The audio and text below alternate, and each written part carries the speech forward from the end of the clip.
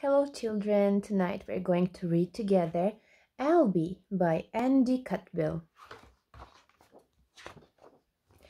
It was just another ordinary day. Albie was sitting in his paddling pool when... Excuse me, asked the hippo, can I borrow a towel? Albie was stunned. What are you doing in my paddling pool? He asked. Your paddling pool, replied the hippo. This is my watering hole. And he picked up the rubber pool and charged off. Wait, shouted Albie. He ran off after the hippo, straight into a tree. Ow! Shrieked Albie as a zebra holding a TV set fell on top of him. What on earth do you think you're doing? Asked the zebra. Oh, I'm sorry, said Albie, but I'm hunting for a hippo. Well, you won't find any hippos here, said the zebra. Why not? Asked Albie. Because hippos can't climb trees. Meanwhile, back indoors, Albie's sister, Mary, was sitting down to watch her favorite television program when... Albie! Yelled Mary. Where's the TV? Flips! Gasped Albie.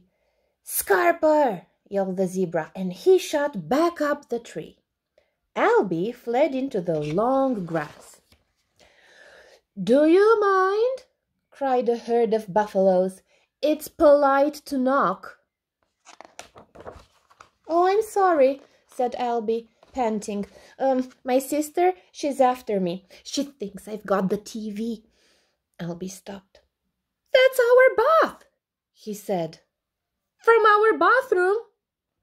Oh, yes, said one of the buffaloes. We were borrowing it. But Mary will go mad, spluttered Albie.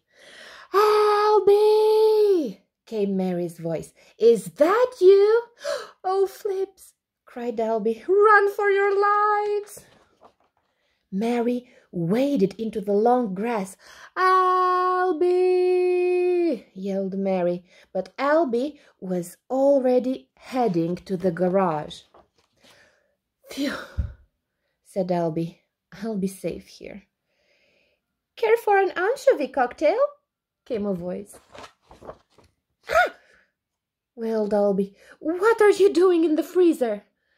We thought we'd have a party, said the penguin. Lovely weather for it, don't you think?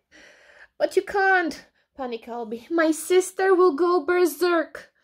We'll invite her too, said another penguin. Albie! Shouted Mary, opening the door. Where's the TV? Then Mary saw the mess. What on earth are you doing? She gasped. It's not my fault, said Albie. Really? Said Mary. It's the penguins in the freezer, said Albie. But it was the zebras who borrowed the TV, sneered Mary. You've met them too? Asked Albie. I was kidding, screamed Mary. It's not fair. The hippo started it. He stole my paddling pool. This paddling pool, by any chance? Screeched Mary. But, said Albie. I've had enough, Albie. I'm telling on you, said Mary.